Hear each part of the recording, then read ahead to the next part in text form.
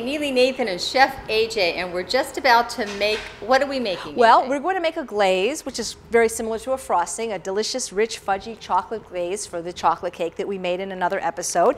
And I'm going to take 12 ounces of a non-dairy chocolate chips, and you can use any good quality chocolate, 12 ounces, which is about 2 cups. It's just so easy to use chips. I'm going to put it in a saucepan over low heat.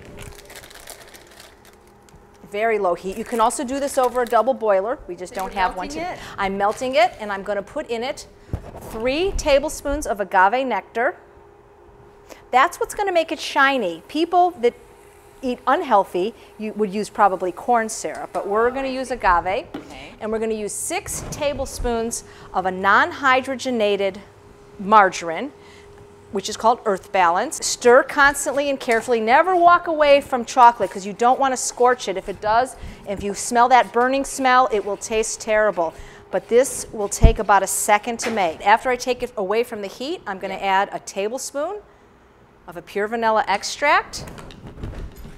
Stir it in, and I'm going to let that cool just a little bit, and then I'm going to frost my cake. This chocolate glaze we're making for our cake, let's say you didn't have a cake at home, well, what you could do is take some fresh fruit, bananas, a strawberry, dip it in. Like a fondue? You could do it like a fondue, or you could put it on a piece of wax paper, chill it, and you have a chocolate-covered strawberry.